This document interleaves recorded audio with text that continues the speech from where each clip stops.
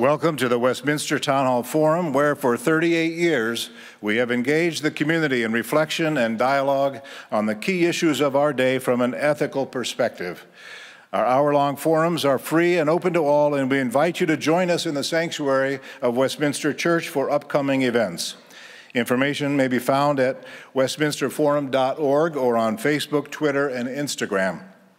My name is Tim Hart Anderson. I'm the senior minister here at Westminster Presbyterian Church, located on Nicollet Mall in beautiful downtown Minneapolis, and I'm the moderator of the forum. It's my pleasure to introduce today's guest speaker.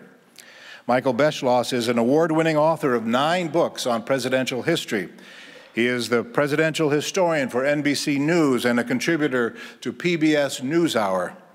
A graduate of Williams College and Harvard Business School, he has served as an historian for the Smithsonian Institution and as a trustee of the White House Historical Association, the National Archives Foundation, and the Thomas Jefferson Foundation. He's a laureate of the Lincoln Academy of Illinois and has been awarded the Order of Lincoln, the state's highest honor. His books on the presidency include, among others, The Crisis Years, Kennedy and Khrushchev, 1960 to 1963, The Conquerors, Roosevelt, Truman, and the Destruction of Hitler's Germany, and Presidential Courage, Brave Leaders and How They Changed America. His latest book, Presidents of War, has been described by a fellow historian as, quote, a superb and important book. And its focus on the president's role as commander-in-chief is the topic of today's presentation. Ladies and gentlemen, please join me in welcoming to the Westminster Town Hall Forum, Michael Beschloss.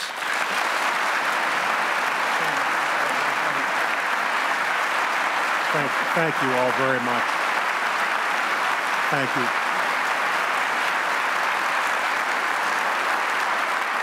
Thank you so much for being here. Everyone can hear in back, I hope. I guess if you can't hear, you can't wave, but I think we're probably okay. Thank you so much, Tim, for those extremely nice words. Tim has carefully instructed me to remain in time to make sure I don't talk too long. And there's a problem here because I'll bet that 1 or 2 of you remember the name Hubert Humphrey. Maybe 3. With great admiration, I think all of us, especially given where he was from. And as those of you who remember Humphrey will remember, Hubert was great, but he didn't talk short. Some of those speeches were about 3 hours, and I always remember that once even he knew that he was talking too long, and he yelled out to the audience, "Anybody here got a watch?" And someone yelled back, "How about a calendar?" So I will keep his words in mind and try to make sure I don't go on too long. Thank you all so much for being here. In fact, also reminds me of the president under whom Humphrey served, Lyndon Johnson, who built his presidential library at the beginning of the 1970s. And not too many people came because people were very angry about the Vietnam War. And true story, so Johnson called the guy who makes announcements at the University of Texas football stadium at halftime across the street. He told him, anyone, make an announcment at halftime next time during the game saying, anyone who wants to use the bathroom can come across the street and use the one of the Johnson Library. And thousands of people flowed through the front doors, and the Johnson Library was then the best attended presidential library in the United States. So you learn something from these politicians. You've taken a real risk by inviting me here today to talk about my book. It took 10 years to write, and if I talk in proportion to the length of time it took me to write, I think you will all be here about 3 weeks from now and I'll still be talking. So, Tim, I promise to keep this brief. The reason I wrote this book, Presidents of War, is because I think we have gotten into too many wars in American history.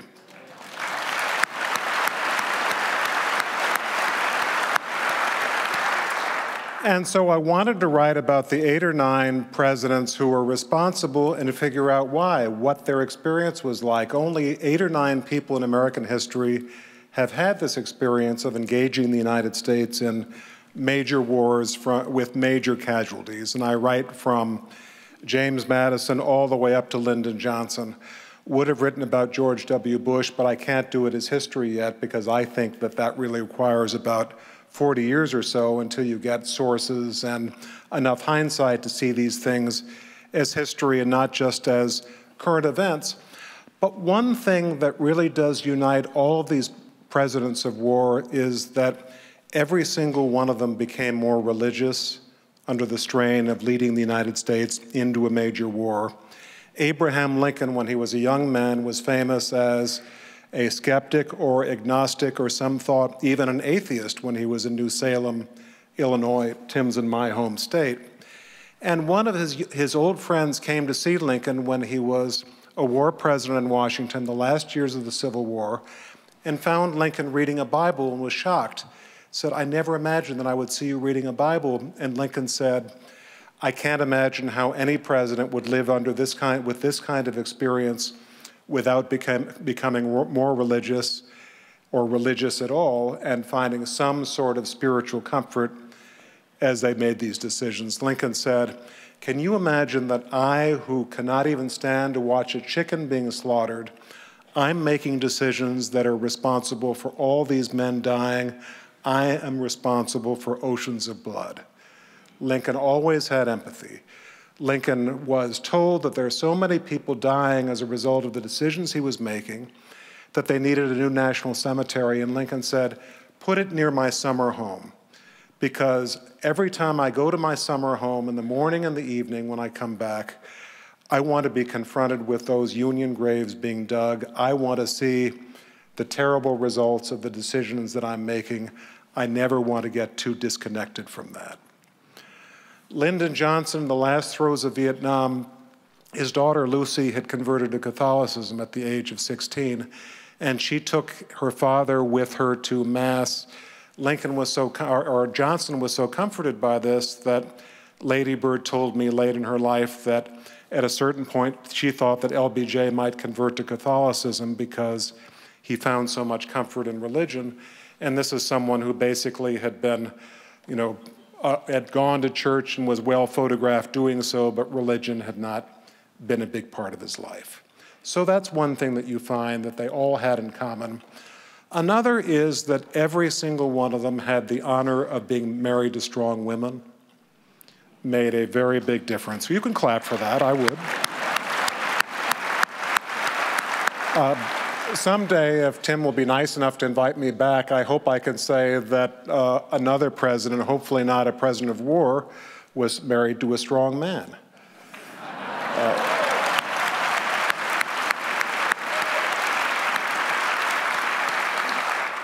But for instance, Eleanor Roosevelt had problems in her marriage early on, which are famous. She stayed with FDR because she felt that the two of them shared political ideals, and that was until early 1942. The first couple of months of World War II, FDR was debating whether to intern Japanese Americans, send them to concentration camps for national security reasons, although many of his aides were saying it wasn't necessary.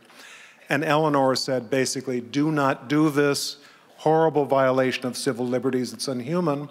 And one day he did it. February of 1942, FDR signed that fatal order, and Eleanor Roosevelt's friends said that their marriage was never the same from that moment on because it showed her that maybe they did not share the same political ideals after all. So one way of looking at these presidents of war is to look at them from the inside, see what they had in common. I thought I'd sort of run through a few of them and show how all this happened, and talk particularly about the cases in American history where presidents took us into wars that perhaps they shouldn't have done or perhaps did not do it in the right way. The book opens in August of 1814. And everyone here I know is a great student of history and knows that DC had a little problem, which is the British were burning down the White House and the Capitol. And I open with this scene of James Madison running through the dark forests of Virginia, escaping the British who wanted to basically hang him, and they were out to pursue him. And he kept on getting off of his horse in the rain and looking back and saw this otherworldly scene of Washington being burned, sort of the sign that this war had gotten about as bad as it could have gotten. But as I looked at the War of 1812, I'd ask two questions. What was the first war that America lost? Wasn't Vietnam, it was the War of 1812. Because we were trying to get the British to stop harassing us, we were trying to seize Canada.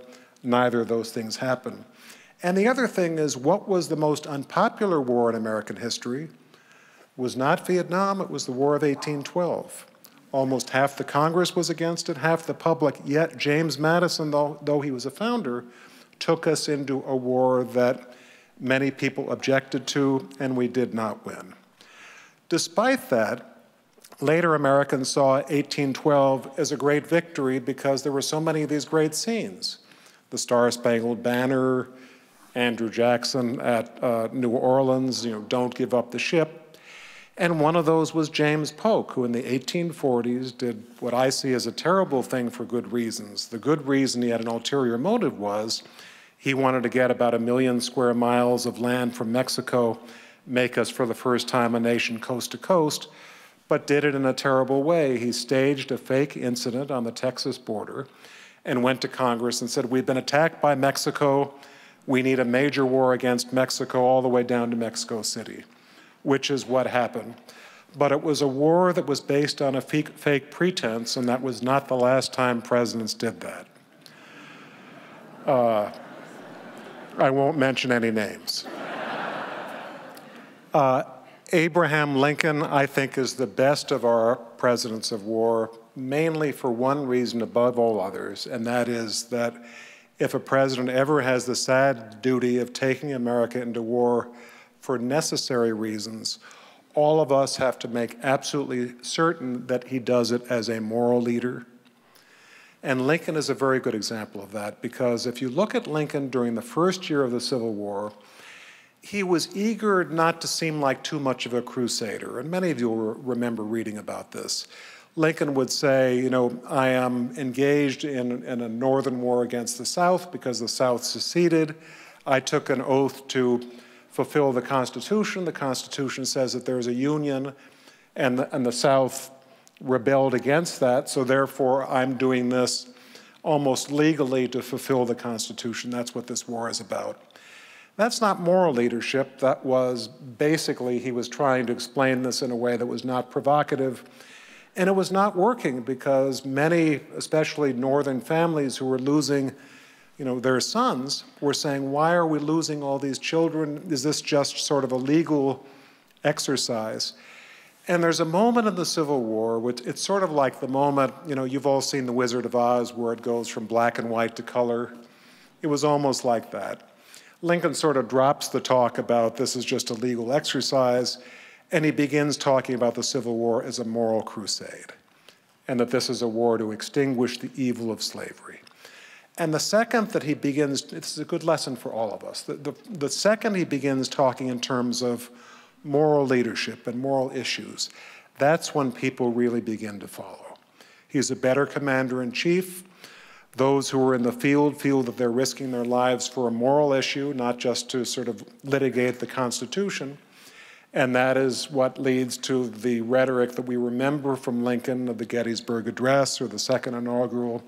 Lincoln finally said, I think I'm going to go down in history not just as the commander-in-chief who led the North to victory, but as the liberator of a race. That is American moral leadership at its finest. I wish we had it today.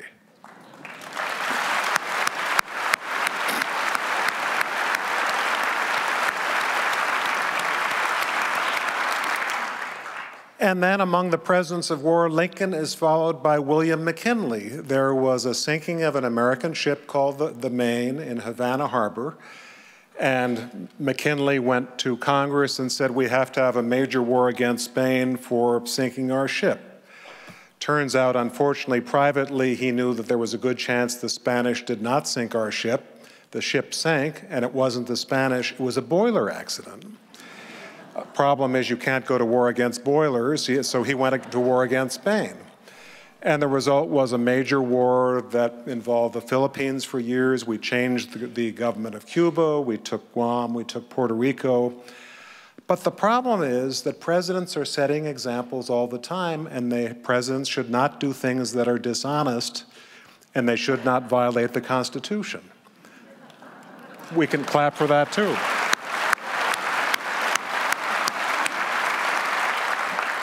You know, occasionally history does have one or two lessons. And so we fought this war, but it was for an incident that never happened. It was a very bad example to send to later presidents. Woodrow Wilson, 1917. Are there any Wilson descendants here? Any members of the Wilson Anti-Defamation League? Not one of my favorite presidents, not because he didn't do great progressive reforms, and you can argue getting involved in World War I, round or flat. But again, Wilson, who had written about the importance of honesty in a president, for instance, ran in 1916 for re-election on a slogan which was completely dishonest. It was, "He kept us out of war." And the suggestion is, vote for him, we'll keep you out of war again. It was a very close election. The election came down to the votes of California, and specifically the votes of women in California who could vote in 1916 in California. They heard he kept us out of war. They wanted peace. They voted for Wilson because they thought they were getting peace. He won re-election under false pretenses. Very soon into his second term, Wilson took us into war. And the problem here is that not only is it a bad thing for presidents to promise things that they do not deliver, but later on he was for the League of Nations to try to keep us out of a Second World War, and made a lot of mistakes that kept America from entering the League of Nations. And the result was the rise of Adolf Hitler and the coming of World War II, with which Franklin Roosevelt had to deal. With the exception of the Japanese Americans, a huge exception, and I think Roosevelt could have done more to thwart the Holocaust, FDR learned from Wilson's lesson. He had been his Assistant Secretary of the Navy. It made him a more courageous and effective war president when we were fighting World War II. Harry Truman, I love. Anyone here disagree? More or less. Made some different mistakes. You know, you can argue some of those decisions, but tried to approach things in a way that drew on history. This is someone who always said he couldn't understand how you could be president of the United States and not know anything about history.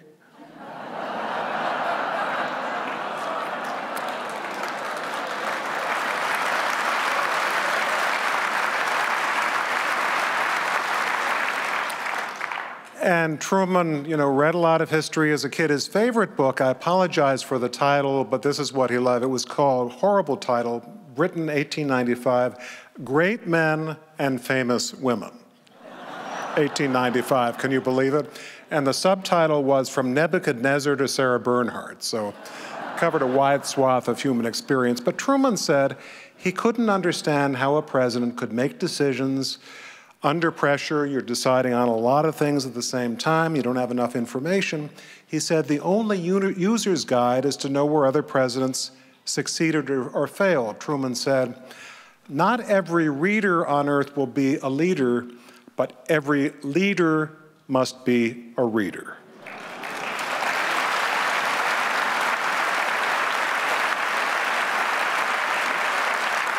Should be a law for all of our presidents. And then finally, to keep in time, Lyndon Johnson fighting that war in Vietnam that was so unnecessary. Remember I was talking about Polk and the fake incident in Texas, and McKinley and the sinking of the Maine by the Spanish, which was not sunk by the Spanish. Bad examples for LBJ in 1964.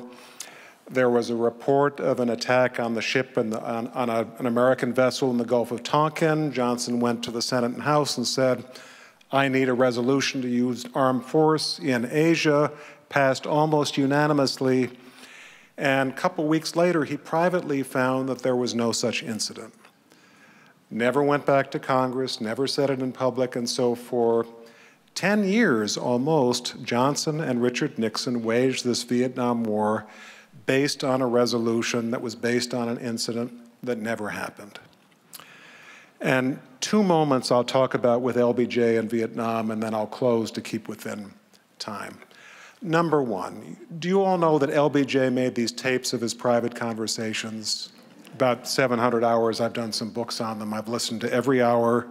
I've been straining not to speak with the kind of language that LBJ used in this sacred space. You get like that if you listen to him too often.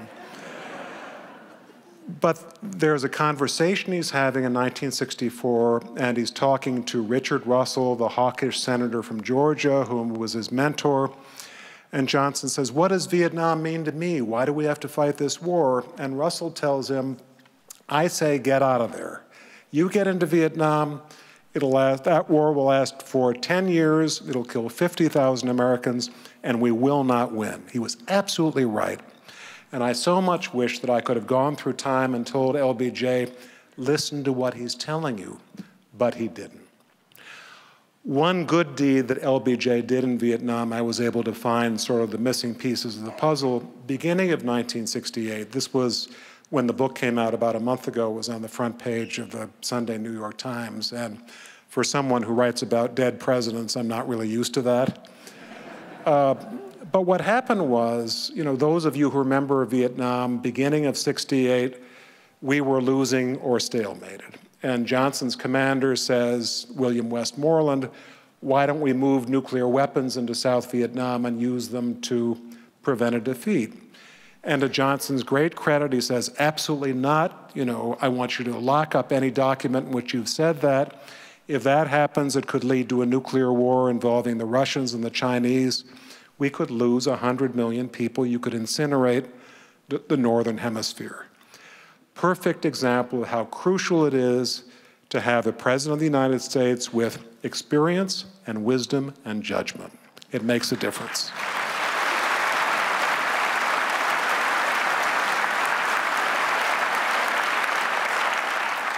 So the final point I would like to make is this.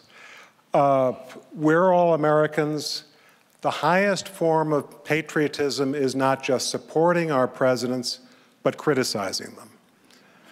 Where we have gone wrong in American history is when presidents are not criticized enough.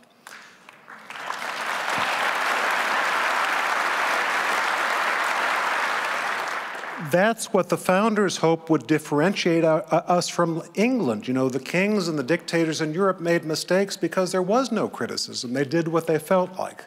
They wanted America to do something different. And the other thing I'll leave you with before we go to questions is remember that many of the abuses of power by presidents of the United States have been in wartime. Anyone happen to get, a couple of weeks ago, a presidential alert announcement on your iPhone? Maybe that was benign this time, but in the future, we may get messages from a president of the United States in wartime that may not be so benign. Presidents can declare martial law in wartime. That was when Franklin Roosevelt did what he did with the Japanese Americans. Woodrow Wilson passed an Espionage Act that allowed presidents of the United States to harass journalists.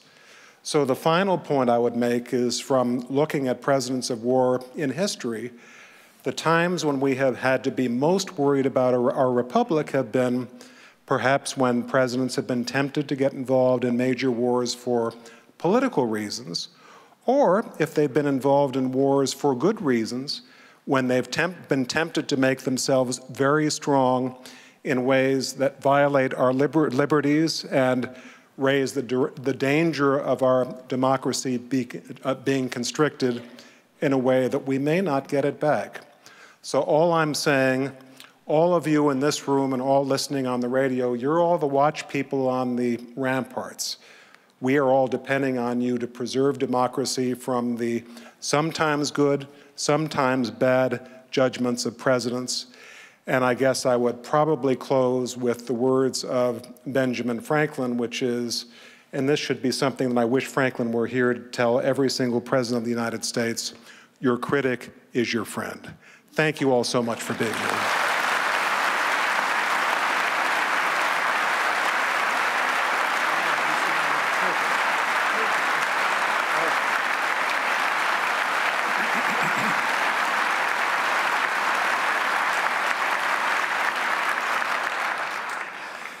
Thank you, Michael Beschloss. You're listening to the Westminster Town Hall Forum broadcast from Westminster Presbyterian Church on Nicollet Mall in downtown Minneapolis.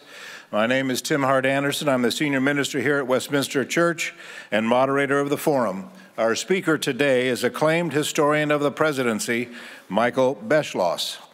While the ushers collect questions from the in-house audience, I'd like to thank our broadcast partner, the statewide network of Minnesota Public Radio News, heard in the Twin Cities at 91.1 FM, the co-sponsor of tonight's forum, Hennepin County Library, and our online media sponsor, MinnPost. This is the last forum of the year, and we invite you to join us for our winter-spring 2019 season, which will be announced in January. Look for more information on our website, westminsterforum.org. And now, Michael Beschloss, if you would return to the pulpit, I will present the questions from the audience.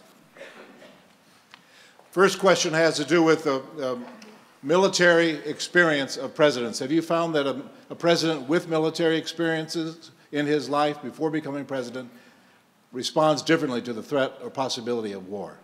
I think so, because you remember what I was saying about empathy? You always want a president with empathy.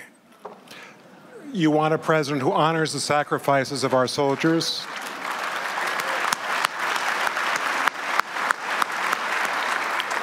And for instance, Richard Nixon once during Vietnam said, I don't want to get myself too emotionally involved in this with the soldiers. I want to make these decisions as if I were dealing with chess pieces. Not what you want. And a president of the United States who has had the experience of fighting in war and knows what the flesh and blood results are of the decisions that he is making, I think it only strengthens him as a leader. Dwight Eisenhower, a perfect example. When you look back at the wars in American history, are there any that might be judged to be a just war by the hindsight in history? And which would be the most egregious as an unjust war? I think in terms of just war, I don't know anyone here who would not wage World War II all over again. And I think we were very lucky. I mean, Franklin Roosevelt had his ups and downs, but we had a leader that far-sighted and talented that when he was running for president in 1940, the easiest thing for him politically would have been to say, you know, I'm an isolationist like so many Americans, and I will promise we will never get involved in a war. Had that happened, we probably would not have rearmed quickly enough, and there is a very good chance that after 1941, this would have been a much uglier and much more cruel world. And the other thing is, in terms of just, I'm not talking about only ends, but also means. What the founders dreamt of was that we would be living in a system in which our presidents were honest with us and honest with Congress. I know that seems a little antique, but it's still an aim. And the problem is that originally the founders were worried that presidents would be tempted to take us into wars for political reasons, just as the kings of England and other dictators in Europe had done, because, you know, the king gets to be unpopular. What's the fastest way of regaining your popularity? You contrive a reason for war, and it unites the public. Everyone loves the king, even if the war was not necessary. And so that's why our founders said, presidents cannot declare wars. Wars should be declared by Congress. Remember that? Anyone remember when the last time Congress declared a war was? 1942. All right, here's a quiz question. Have we had any major wars since 1942? There's a problem here, which is that Congress has too often behaved like lapdogs rather than letting presidents. You can clap for that, too.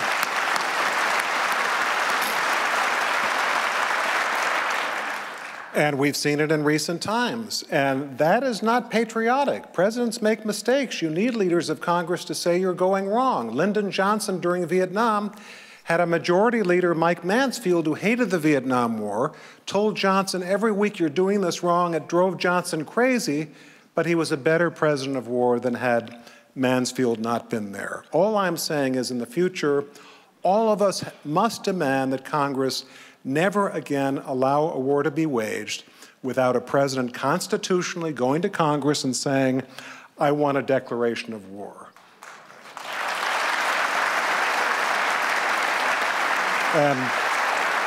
And if that means that we have fewer wars, so be it.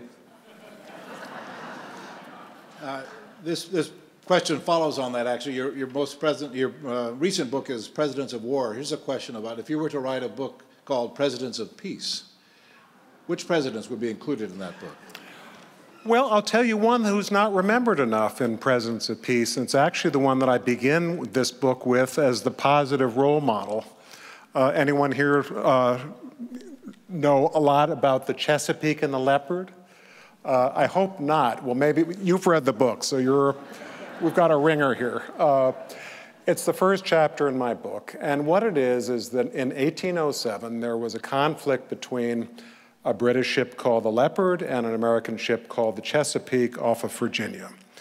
And the Brits won, and the Chesapeake surrendered, and there was a huge wave of anger in the United States, and the president was Thomas Jefferson. And Americans were saying, we want a war with England, we're so angry. And Jefferson, with great statesmanship, said, yes, there is anger against this, this attack on our ship, but I don't think we really have a cause of war against the British. And also, the founders wanted us only to get involved in a war if it was absolutely necessary for our national security. And I don't want to do it for that reason. And also, I don't want to become, do it just to enhance my own popularity. And Jefferson later wrote to a friend, if I had wanted to start a war, all I would have had to do is open my hand. And as a result, he kept his hand closed, and there was no war. And it was because Jefferson was peace-loving. He was worried about what happens in wartime. He was worried that presidents abuse their power, just as I was saying earlier. And so the result is that not many people know the story of the Chesapeake and the Leopard and Jefferson, but I hope that more people do, maybe from reading my book or from other reasons, because it's a wonderful example of how much impact a president can have if there is something that leads people to start a stampede toward a war that is not really necessary. In the future, when you elect a president, may I suggest that one of the things you should think about is, let's say there's an incident that might cause people to say, well, maybe we should go to war, but it's a close call. Let us make sure that whoever is president is never going to involve us in a war only to enhance his own popularity.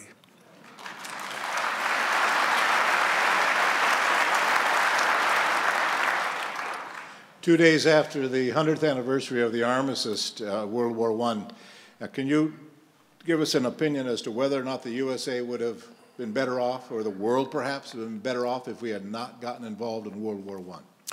Yeah, I think you can argue it both ways. I mean, Wilson's argument was really that unless we helped to stop the Germans from attacking ships on the North Atlantic, we would not be safe either. My problem with Wilson is that he never really explained that to Americans. We lost this enormous number of people. You know how many people we lost in World War I? It was only a year and a half, our involvement. We lost 116,000 Americans. Those were the ones who were not honored by our president last weekend in Paris when he did not go to. That's why I think that was such a blow. A larger understanding of history, I think, would have suggested that that sacrifice should have been honored. But the thing is that Wilson, I think, should have spent that war essentially saying, this is the reason we're making this sacrifice for ideals that seem a little distant. For the first year that Wilson was in office, Wilson did not, we remember him as making these great speeches. He made very few of them during the first year. And the result was that at the end of the American involvement in World War I, by the time of the armistice that Tim is talking about, many Americans did not know what the sacrifice had been made for. And by the 1930s, many Americans looked back on World War I and said, it was a failure. Why did we lose so many Americans? We must never do that again. And who did that wind up harming? It was Franklin Roosevelt, who was trying to make the argument, Let's at least think about opposing Adolf Hitler to make sure that we don't get involved in another war that might end in a world of dictatorship, and it was a very close call. So I admire Wilson's idealism. I think I understand his reasoning. I wish he had been successful in taking us into a League of Nations, but the net effect of all this was that Americans almost prevented us from getting involved in World War II, in which we helped to save the world. Number of students in the room, one of them sends a question up. What is the most important, the single most important trait or characteristic in a wartime president? Moral understanding. Because taking Americans into war, that's a moral exercise above anything else. And it's the gravest thing that a president can do, the gravest decision he can make. And remember, I was talking about LBJ a few minutes ago. Let me also mention another one. And that is 1965, February of 1965. There's another tape in which LBJ is talking to his Secretary of Defense, Robert McNamara, you remember that name, whom I see as well-intentioned but one of the villains of history. Because McNamara on these tapes is telling LBJ, you must get involved in Vietnam. President Kennedy would have done it if he were alive. And this is essential to winning the Cold War. McNamara later wrote a book denying that he had said those things. He did not realize that shortly thereafter, tapes were opened showing that he had. I guess it's a lesson to public servants. If you're going to say something that didn't happen, make sure that there are no tapes. But LBJ is talking to McNamara. It's February of 1965, and it was the first month that LBJ was sending American troops into Vietnam in a very big way. Anyone remember that, early 65? A lot of us. I was, I think, 9 years old. I remember it very well. And LBJ is saying to McNamara, at the same time in public, he's telling the troops, we win the wars, we fight, and these idealistic young kids. In private, he's telling McNamara, I can't think of anything worse than losing the Vietnam War, and I do not see any way that we can win. This is the first month that this war is really beginning. And in terms of moral understanding and moral leadership, I love so many things about LBJ. I love him on civil rights. I love the fact that he had the heart to do what he did on Medicare and voting rights, so many other things. And I cannot understand how that big-hearted man could have, at the same time in private, allowed himself in private to say, essentially, I'm sending all these young men, some women, off to Vietnam to die in a war that even today, even at the very beginning, I don't think we're going to win. It's pretty close to being, one of the gravest and hardest to defend things that a president does. So you're asking, what's the most important thing in a president? Understanding that, at least for us Americans, and we still have to be idealistic, any war has to be a moral crusade. And if a war does not meet a moral test, we should not be fighting it.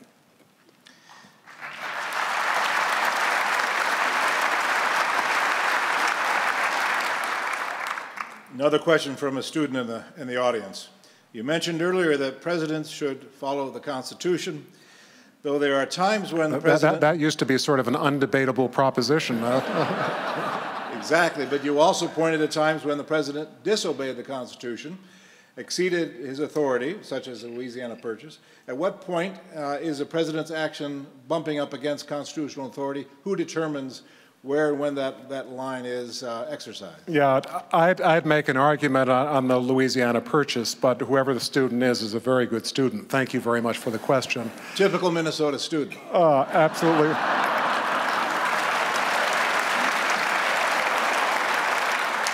And I should say, I always love coming to Minnesota because it's sort of, I live in D.C., it's like breathing the fresh air of democracy. And growing up in Chicago, I did not have the Athenian experience of democracy that you all have here in Minnesota. Remember when I was growing up, I think there was a Cook County official who was taken off to prison for bribery.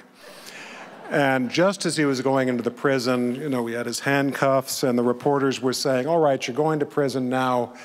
isn't this time to confess that what you did was wrong in terms of taking bribes? And the county official said, I can't really confess. You know, they tell me I was taking bribes, but I always just felt like a barber accepting a tip. So if there's a moment that tells you the difference between politics in Chicago and politics here in Minnesota, maybe that one does it. You can clap for that too, I will. I've been trying to make up for this ever since. So in terms of deciding whether a president has violated the Constitution, ultimately, aside from the divine, there are two judges. One is the Supreme Court, and let us hope that there is not a majority that will vote only for President Trump because two of them were appointed by him. The happy prospect is to look back to 1974. Everyone remember United States versus Nixon, the tapes case? Many people were worried the Supreme Court would vote with Nixon because he had appointed 4 of those justices, including Warren Burger, who was the Chief Justice. Was a shining moment for our democracy.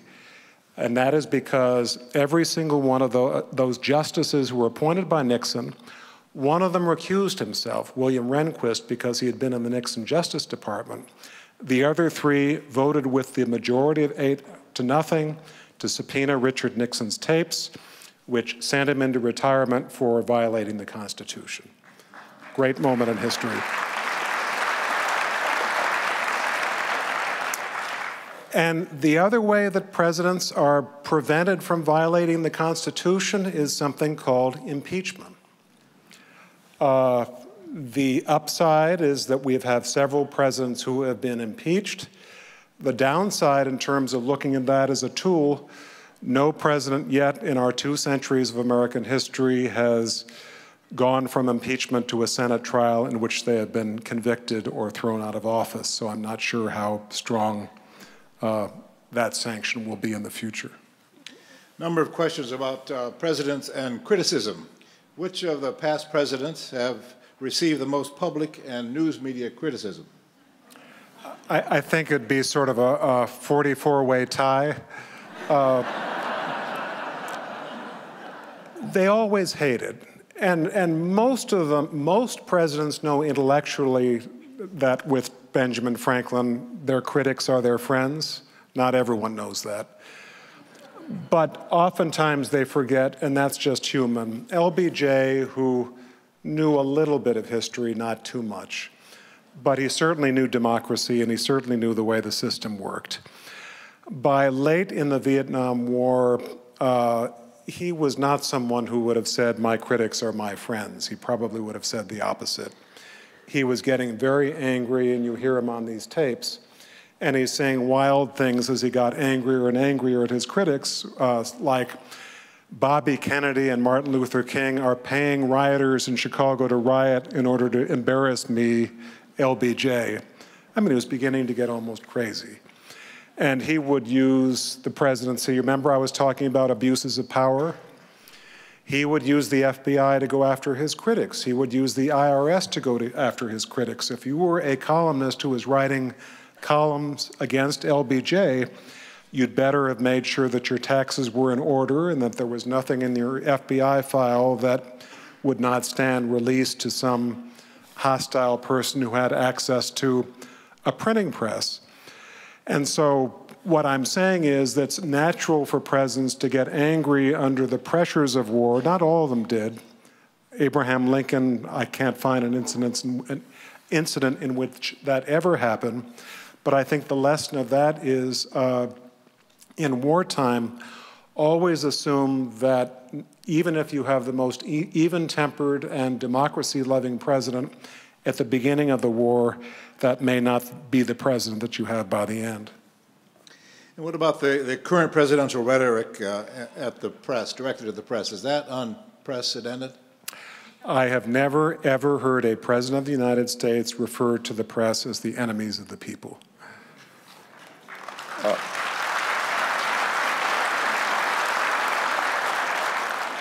The press drives every president crazy. They hate what they hear. It's like what John McCain said not too long ago to Chuck Todd of NBC. He said, "I hate the press, I especially hate you," he said, "but we need you." That's the proper attitude of a president toward the press. A president who knows history knows how many times the press has found things that our government was doing wrong, criticized presidents, shown them a better way. What's the only business that is explicitly defended in our Constitution? Freedom of the press. Enemies of the people, that's a Soviet term, that's not an American term.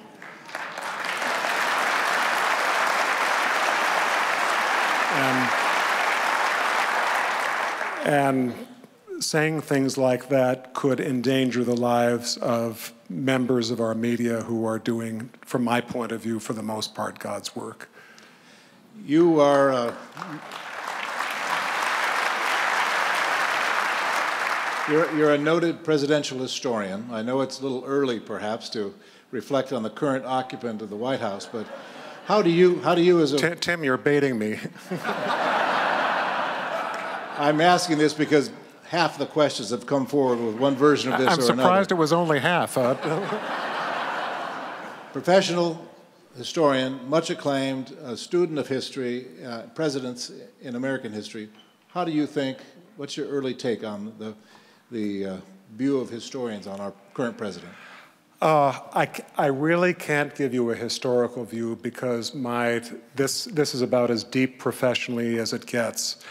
The whole idea of being a historian is, remember I was talking about Bush and Iraq and Afghanistan.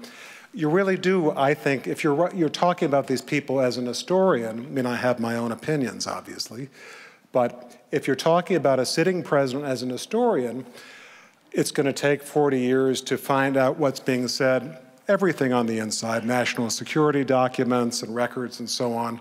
But more important than that is hindsight. For instance, when Harry Truman went back to Missouri in 1953, his Gallup poll approval rating was something like about 23%. And when I was a young historian, I was curious why. And a lot of people were angry about the Korean War, which was unpopular. There was petty corruption in Truman's entourage. But a lot of people said, I don't like Truman because he doesn't seem like a president, doesn't seem like Franklin Roosevelt. And the true story is told. Truman in 1952, he was asked about Richard Nixon, who was running for vice president. He said, what do you think of Nixon? And Truman told the reporter, I think that Truman is full of manure. And so that was published, you actually. Mean Nixon or Truman? Excuse me, Truman said Nixon is full of manure. So that was published. Thank you, Tim. Nixon is full of manure. And so Truman's aides went to Mrs. Truman, Bess, and said, couldn't you get the boss to speak a little bit more elegantly and presidentially? And she said, well, you have no idea how long it took me to get him to use the word manure. That's what she was dealing with.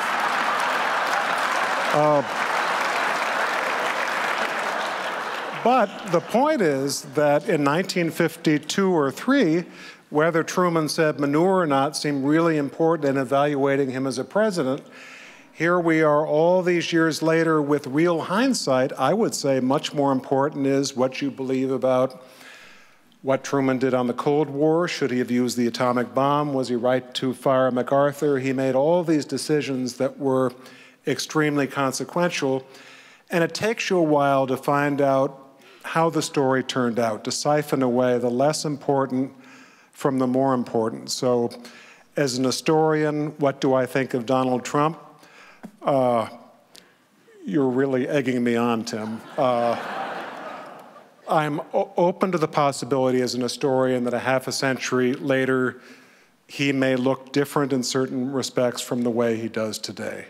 I am not predicting this, but it's possible. We have time for one final question, and it has to do with the test of our democracy. Every one of the situations you describe in your book, in a way, is a test of American democracy. And our democracy is being tested today, perhaps as never before or rarely before. Are you hopeful about our democracy? I am totally hopeful, and I must tell you, one of the things that makes me hopeful is looking out at all of you, if I might clap for all of you, because I think we all are on the same side in understanding that, you remember what Benjamin Franklin, he not only said your critic is your friend, he also said at the time of Philadelphia, 1787, he came out of the hall and was asked what kind of government the founders had given us, and he said, a republic, comma, if you can keep it. The founders always assumed that democracy would always be in danger. And they assumed that it would be in danger most of all from our elected officials.